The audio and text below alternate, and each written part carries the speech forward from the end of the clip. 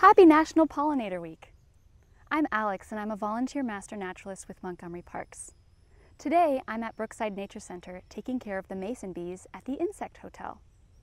Have you ever heard of a mason bee? If you've taken a bite out of a crisp, juicy apple or popped a plump blueberry into your mouth, then you've benefited from mason bee pollination.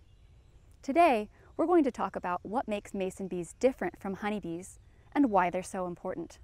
These are honeybee hives. Honeybees are social bees. They're called social because they live in colonies of thousands of bees. The bees work together to build the hive, raise new bees, and make food, or honey. Did you know that Maryland has over 400 species of other bees that don't make any honey? In fact, 90% of bees don't make honey. They're solitary. At the Insect Hotel, we create habitat for solitary bees and insects. We've placed these tubes and sticks here for solitary bees to make their nests in. They're called solitary because they live and work alone.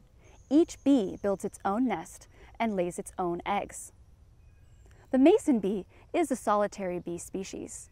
Here's a mason bee that hatched at Brookside Nature Center's Insect Hotel. Isn't she cute? She gets her name mason bee from the way she builds her nest. Human masons build using stone, brick, or mortar.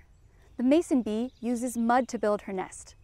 Can you see which tubes have been visited by a mason bee?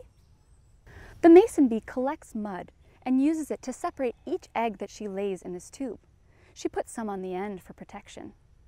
Mason bees use lots of tubes to build their nests, so we set out fresh tubes every year. The mason bees growing inside will continue to grow all summer and winter long.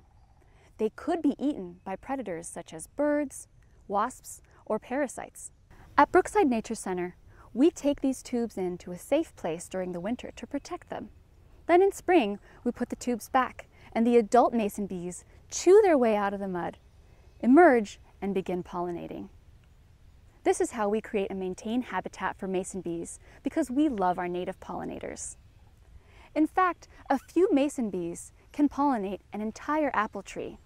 They also emerge in the colder spring weather, which is when honeybees are still hibernating.